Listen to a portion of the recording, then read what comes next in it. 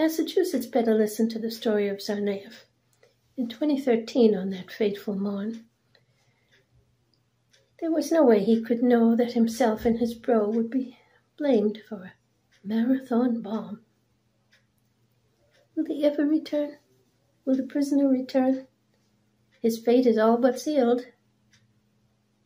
We need heaps of good people to stop behaving like sheeple and get the awkward facts revealed. Brother Tamerlan was not run over and was not in a shootout on Laurel Street in Watertown. We saw Tam on CNN with a cop escorting him. He was as naked as the day he was born. Will Tamerlan return? No, he'll never return. His 26 years are through.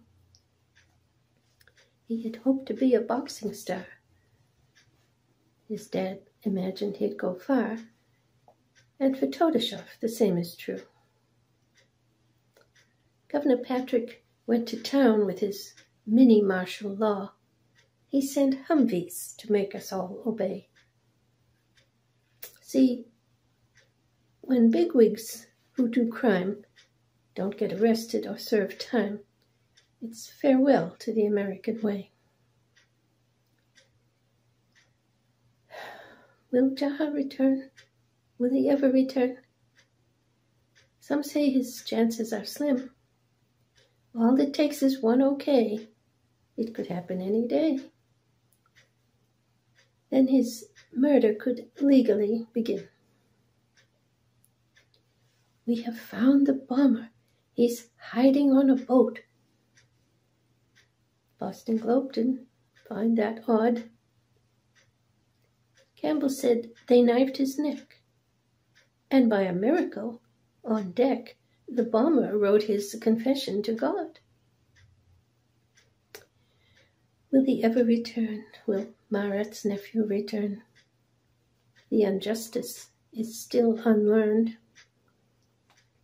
It took masterful collusion to arrive at execution, a sentence that he did not earn. JAHAR had some classmates down at UMass Dartmouth who could give him an alibi.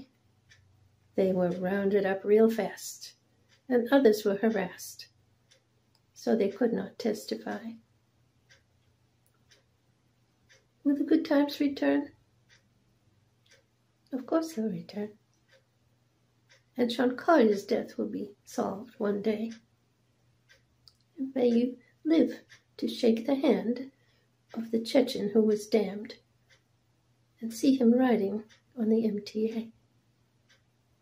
JAHAR on the MTA. JAHAR smiling on the MTA.